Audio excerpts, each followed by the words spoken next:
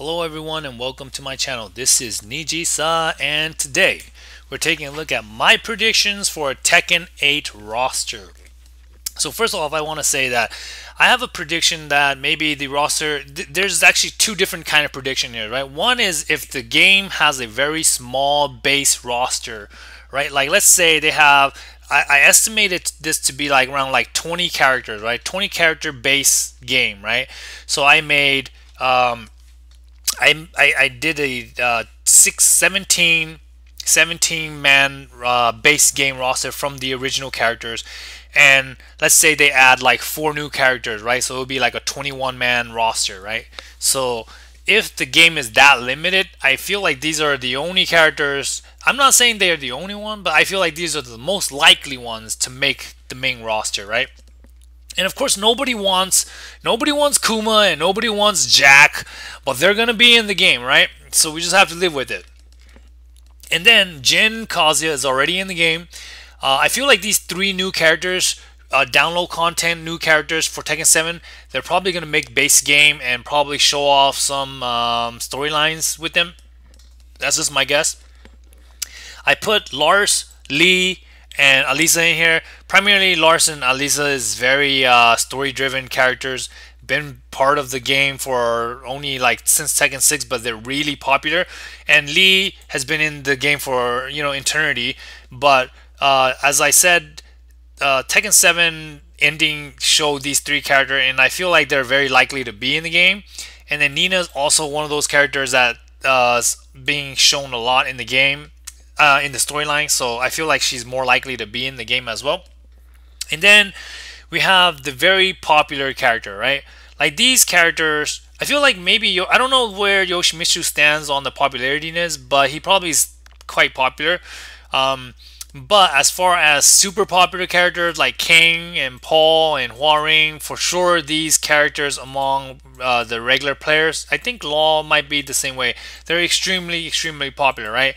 And then I think from the female standpoint, I think Xiaoyu and Alisa, I mean, we're not even going to talk about Alisa because she's, like I said, story driven, but for sure Xiaoyu is very popular probably among most gamers, right? Casuals and pro, that's what I'm trying to say, right?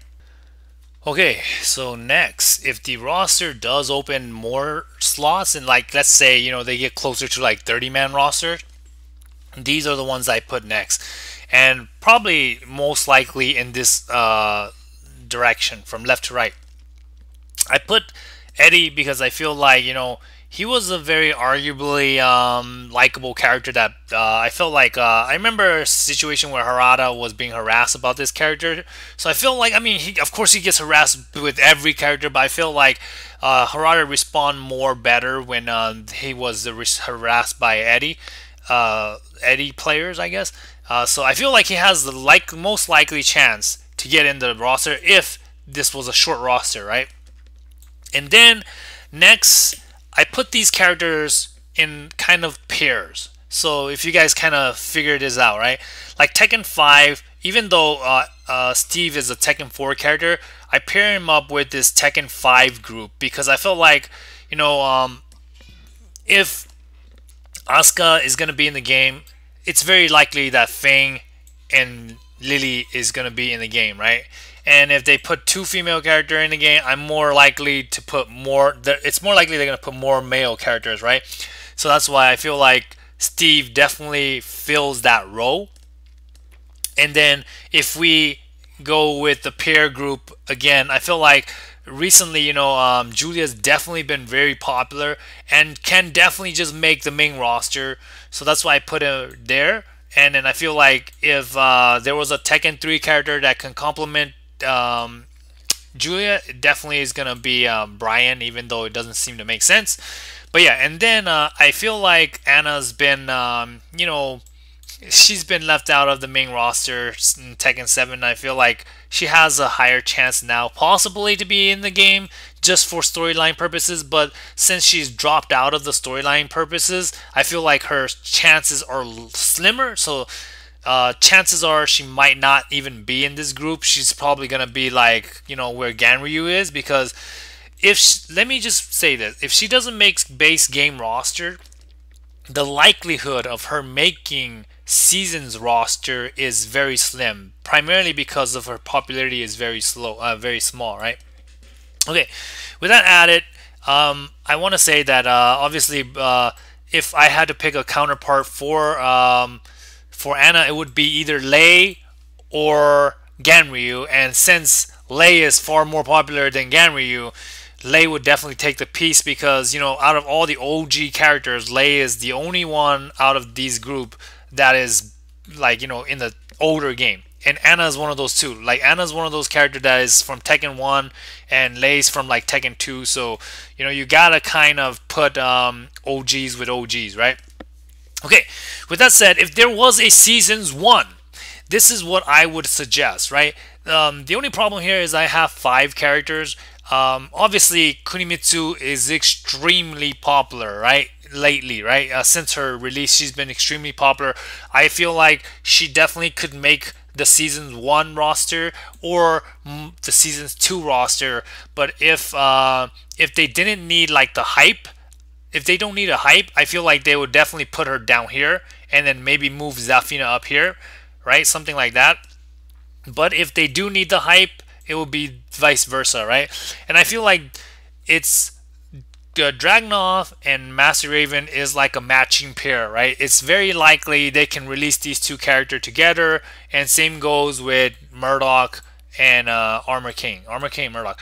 And then just to add a extra female character so that they will kind of balance the male-female roster a little bit, as they've been doing in Tekken 7 after every season, I added Kunimitsu in here, but as I said before, if they didn't need the hype, I feel like it's very likely that Zafina can be there. Okay, and then this bottom half, this Seasons 2, I feel like if they wanted to make a huge impact for Seasons 2, they would definitely need some hype characters, and those characters that can do it is the Tekken 6 character, right?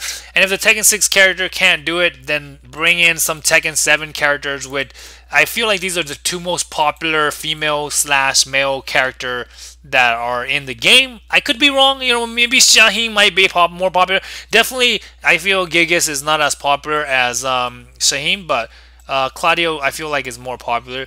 And then same goes here. I feel like Josie is more popular than both of these. So this will be how I look at it. And, I feel like Ganryu still has a good chance of making it, and every of these characters has a good chance of making it.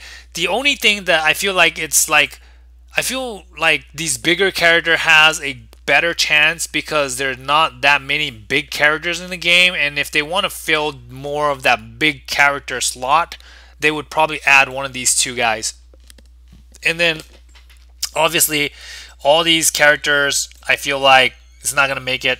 And then these two characters, they're just the counterpart of these characters up here, and they're more than likely going to make it. Devil Jin, I mean, he is his own slot. I feel like obviously he would make the game. He's already in the CG movie scene, but to have him as a character, I don't know yet, because considering that Jin does use devil powers in his cinematic, you just never know.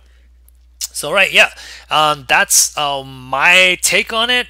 What's your guys' opinion of it, man? And yeah, let's close it out right there, guys. Bye bye.